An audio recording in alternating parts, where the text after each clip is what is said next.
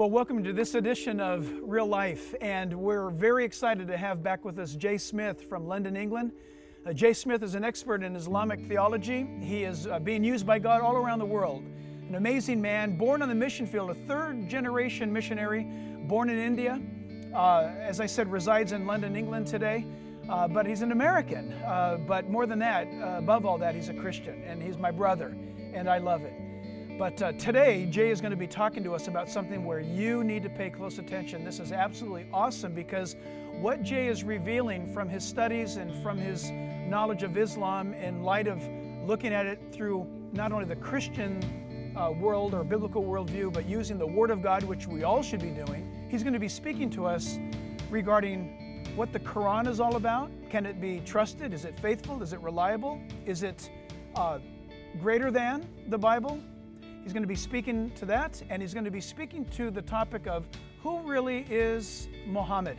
And if you can take on these two issues, Muhammad and the Quran, is there anything left to support Islam? Well, listen, he's going to be talking to us, and I hope you enjoy the program. And I think, in fact, I know that you will. Jay, it's great to have you back with us. Jack, it's good to be here. I tell you what, I kind of want to stay out of the way and let you do your thing, but I'll be here with you. Yeah, let me just bounce off of you, and let's work it right there. Let's get back to those two things. Yes. Basically, Islam lives or falls on Muhammad and the Quran. Sure. If they don't have the book, they don't have the man, what is Islam? Islam is defunct. It's the same way with Christianity. That's right. We live or fall on the Bible and Jesus Christ. So much the same paradigms. Now, when you look at Jesus Christ, we pretty well know who he is. There's lots of biographies written about him. Sure. In fact, we know of 4 biographies written about him. Yes. 2 by eyewitnesses. That's right. And 2 by those who got it from the eyewitnesses. That's correct. And they wrote exactly what they saw and what they heard. So the biography would be what they saw Jesus do, and what they heard would be the sayings of Jesus. Yes. Okay, that's the siddha of Jesus and the hadith of Jesus. Sure. In the Arabic context. Sure. Now the same thing exists for Islam. You've got to have what Muhammad did and what he said. So who are the ones that wrote down what Muhammad did? Do you know any names? I don't. No, you wouldn't. But Muslims will.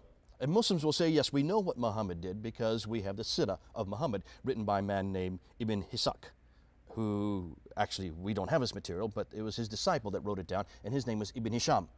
And Muslims will say, Ibn Hisham tells us what Muhammad did. And what Muhammad did, we're to do. And we follow what Muhammad did. And the same way we would say, following what Matthew, Mark, Luke, and John say, what Jesus does, we do. What he says, we say. Sure. Okay, there's the parallels. The problem is, Ibn Hisham wrote this down in 833. Muhammad died in 632. Oh, yeah. You got a problem. That's right. So it takes 200 years to write down what Muhammad did. 200 years. What did Muhammad say? Well, that's first written down by a man named Al-Bukhari. Al-Bukhari is the name every Muslim will know. Now, you don't know this name, but every Muslim will know this name. Al-Bukhari, Sahih Bukhari. Sahih means perfect, nothing wrong in what he said. These are the sayings of Muhammad. He was given 600,000 sayings, and he was to whittle them down and to throw out anything that was wrong, and he brought it down to 7,397. So basically, he threw out 98% and only kept 2%. But when did he do this? 870 is when he died.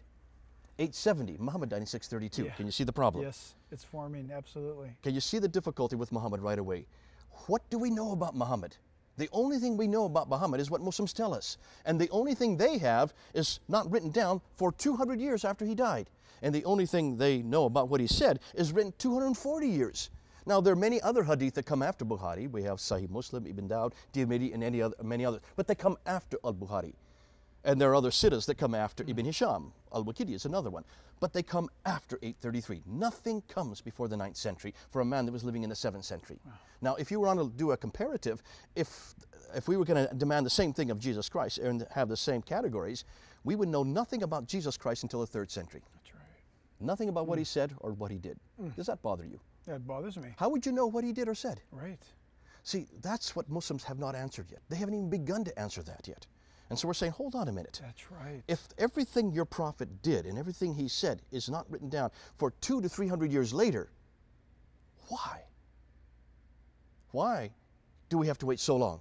And what about the people that were living at that time? The people that were being conquered by him, the people that actually were his companions, did they not write it down?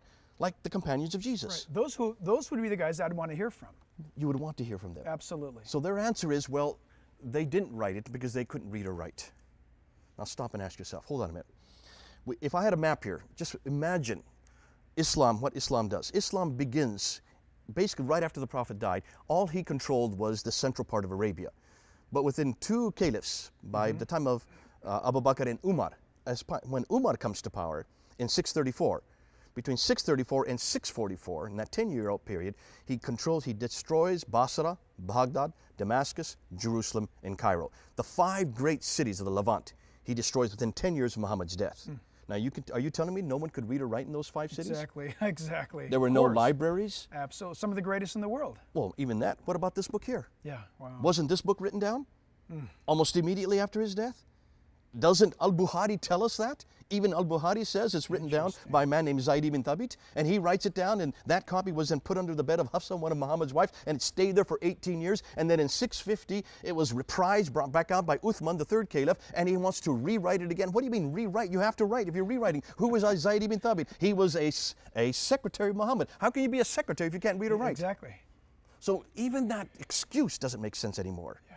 So we're asking a very poignant question. Hold on a minute. Why do we have to wait for 200 to 300 years to find out about this man, Muhammad? And more than that, what about this book? What about this book? See, this is the real kingpin, because Muhammad is nothing without this book. If there is no Quran, and if Muhammad is not the one that this book is given to, he is the one that receives this book. They tell us from 610 to 632, that 23-year period, he receives these revelation.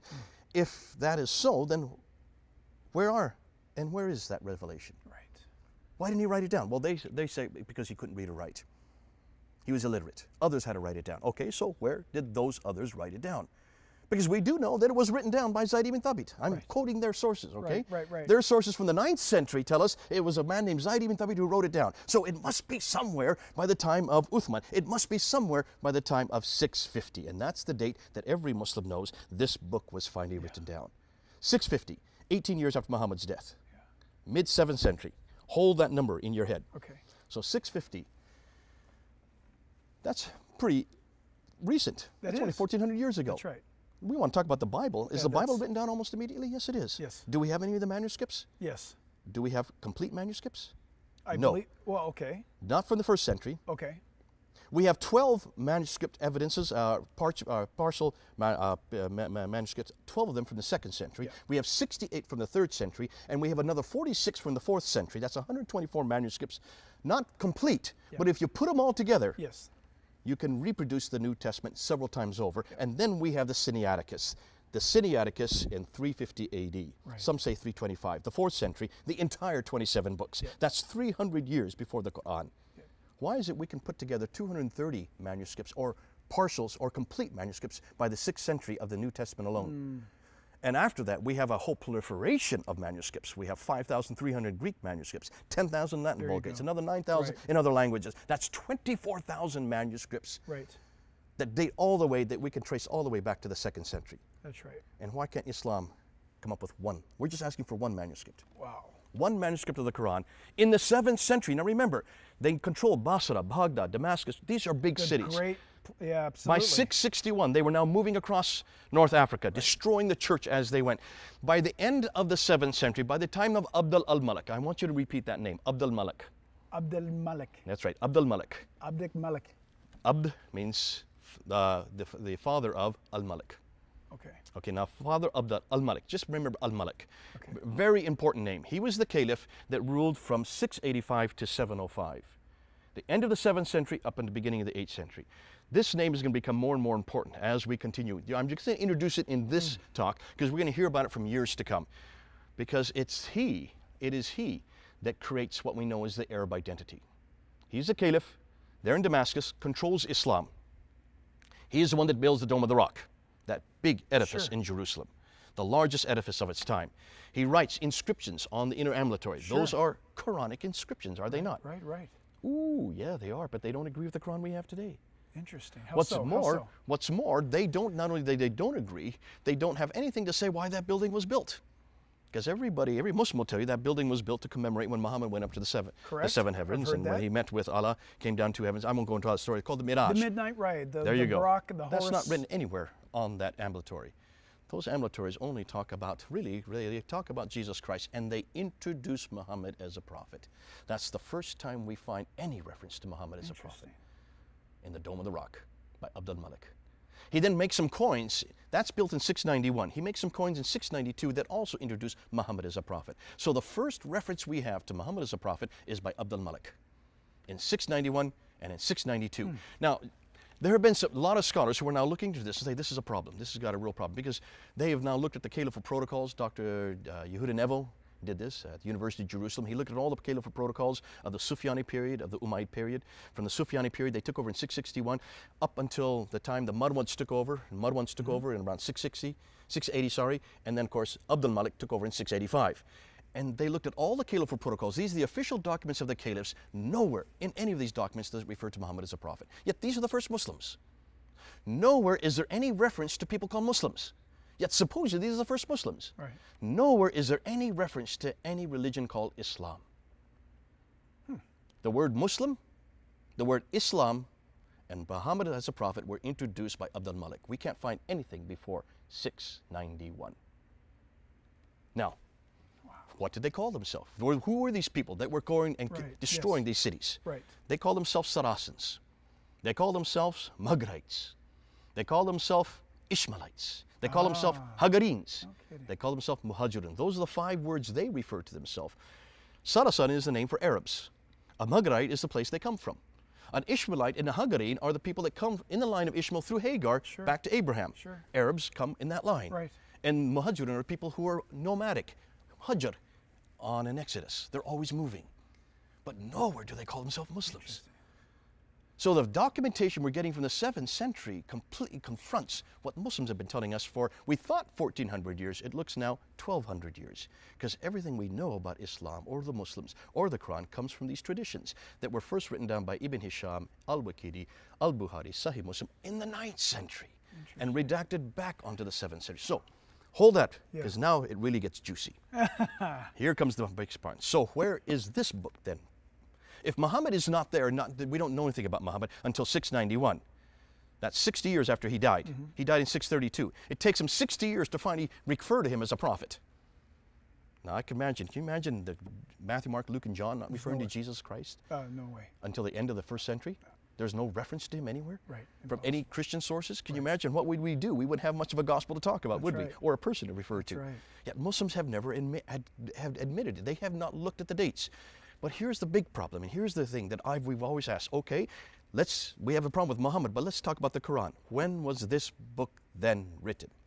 They will say it's written in 650 by Abd al-Malik.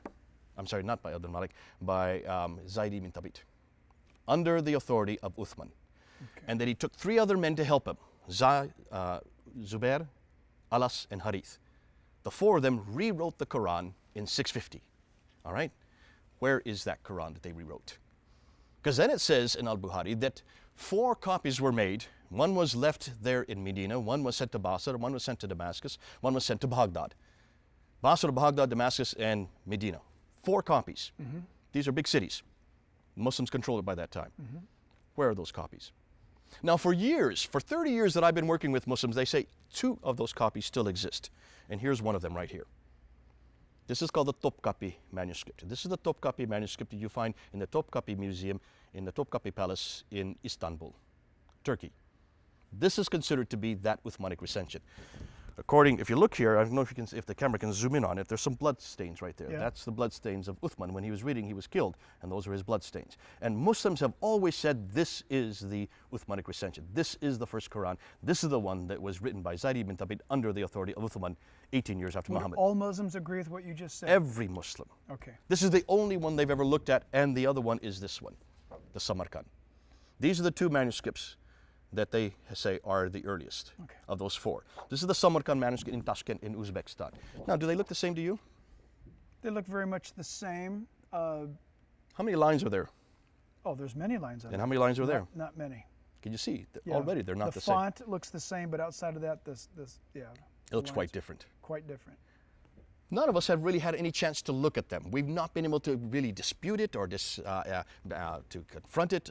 I've debated this over the years. I've done about 80 debates with Muslims. About a third of the debates have been on the Quran. And we've had to debate these two all the time. I've always tried to say, well, there's nothing I can do. I'd love to do some forensic evidence on them, do some accelerated mass spectrography. Nobody can touch them. Nobody's allowed to look at them. We've just had to take their word for it until 2002.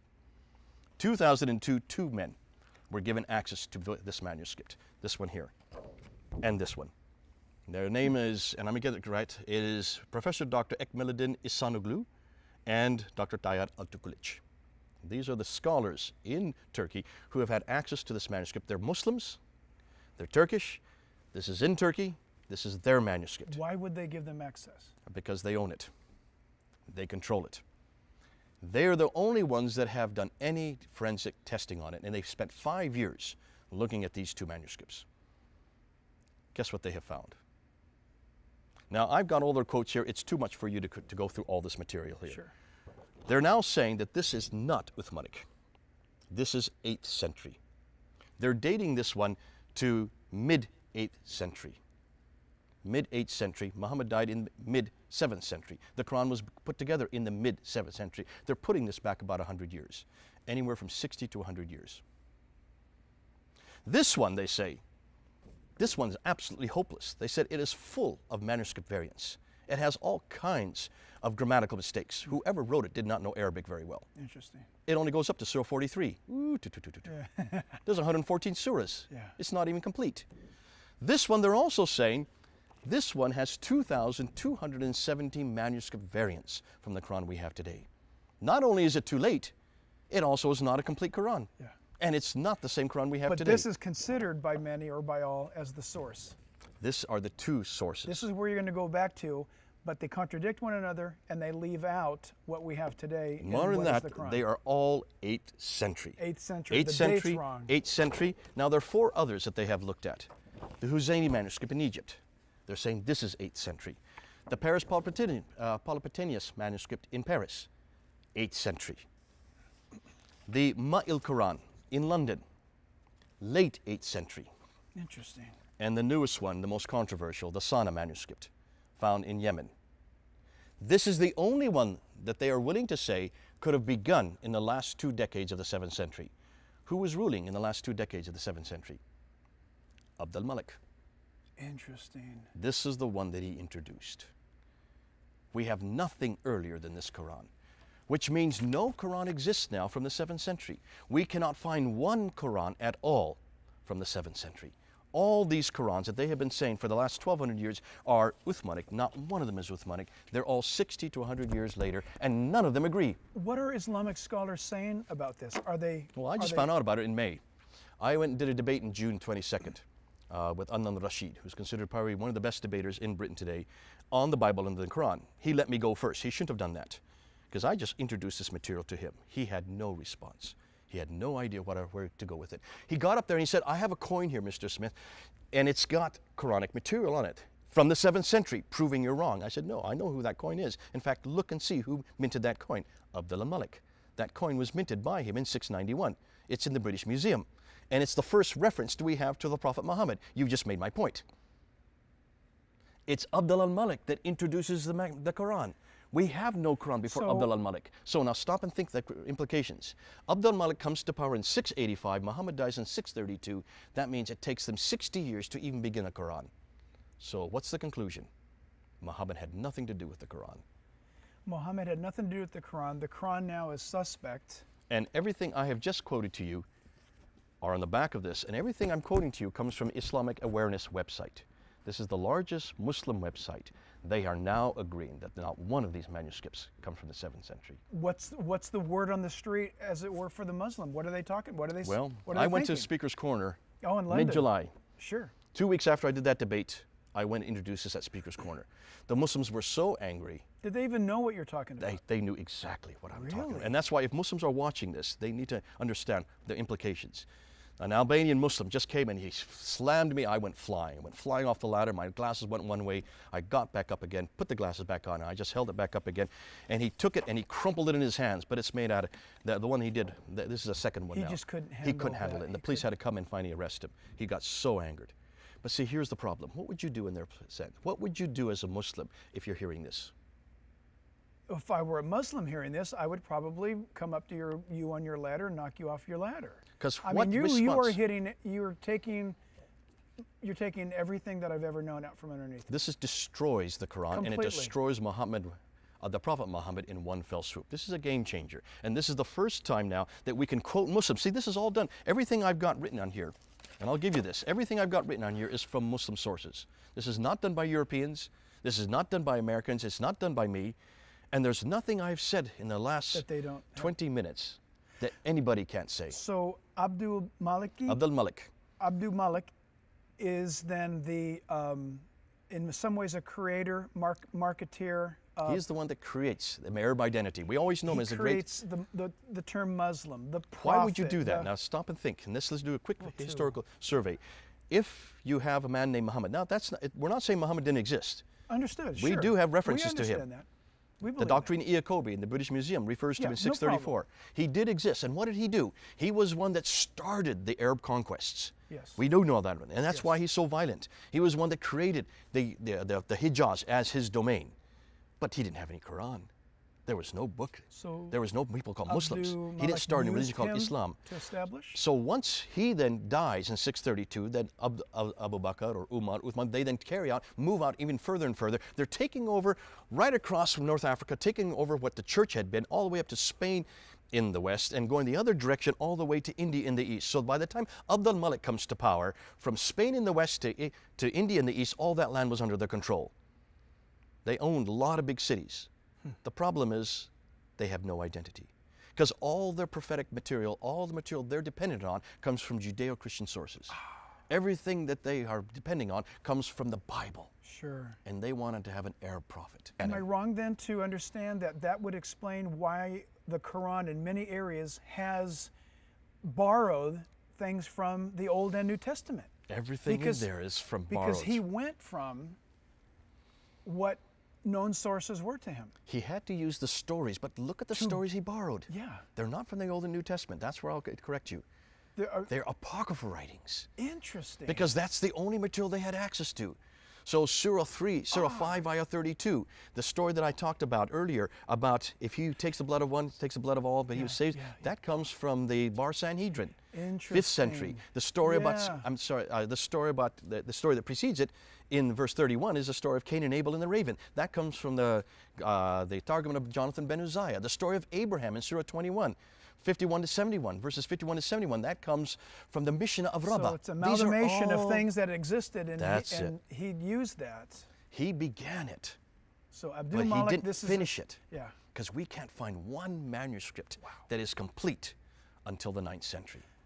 So it begins in the 8th century and it finishes possibly the 9th. We don't even know that. It could be not to the 10th century that it's finished. We still have an awful lot of work to do. Jay, we've got to wrap this up. Listen, what are you doing to get this word out? This is the biggest revelation regarding This is a game changer. This is a game changer. This is going to destroy Islam historically. And I'm quoting their own sources, because it destroys the Quran from coming from Muhammad. It says the Quran is not even begun until 60 years later by Abdul Malik, and it takes away Muhammad.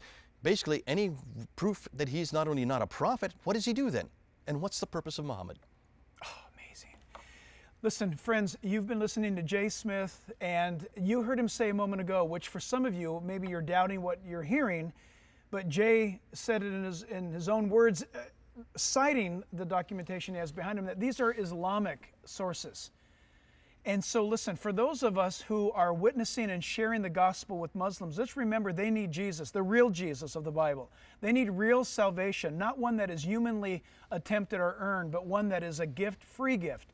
The Bible says that for God so loved the world that he gave his only begotten Son, that whosoever, that could be you right now, would believe in him would not perish but have everlasting life. Jesus is the very sacrifice for your sin and mine. And think about it, if you're a Muslim watching right now, you have no hope of that. You have no assurance of salvation.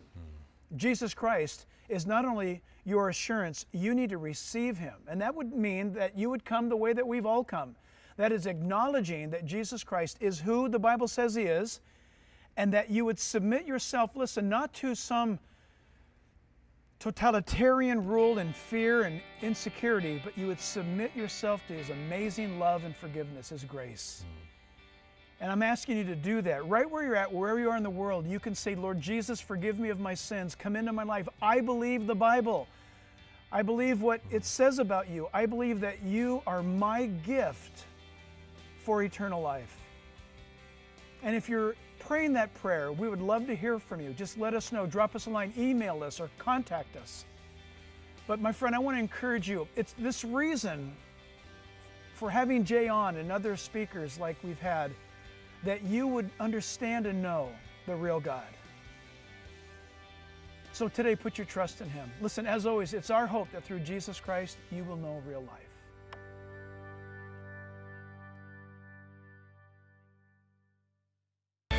God has a purpose for your family. Turnaround at Home, the newly released book by Jack and Lisa Hibbs, co-authored with Kurt Bruner, draws from their own inspiring stories. This book will help you understand your emotional, spiritual, and social background, give biblical encouragement for creating positive cycles in marriage and parenting, offer practical ideas for becoming intentional parents as couples, discover family patterns that can be renewed in your generation. Turnaround at Home will help you make changes for good, starting at home.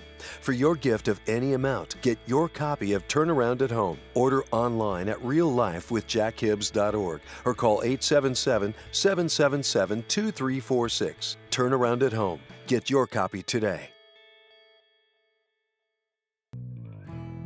Jack Hibbs truly believes we are living in some of the most exciting days in history, which brings some great opportunities to share with the world a powerful, no-nonsense presentation of the gospel to this generation who is searching for answers and truth. Will you stand with us in sharing this message in real and practical ways? We ask that you commit to support Real Life each month with a gift of your choosing. In return, our gift to you for becoming a Real Life partner, we'd like to send you this Worldview DVD. It's titled, What You Believe Defines You. Call now, 1-877-777-2346. That's 877-777-2346. Or by mail, P.O. Box 1273, Chino Hills, California, 91709. Or simply go to reallifewithjackhibbs.org. Your gift will be faithfully put to work because it's our desire that through Jesus Christ you will know real life.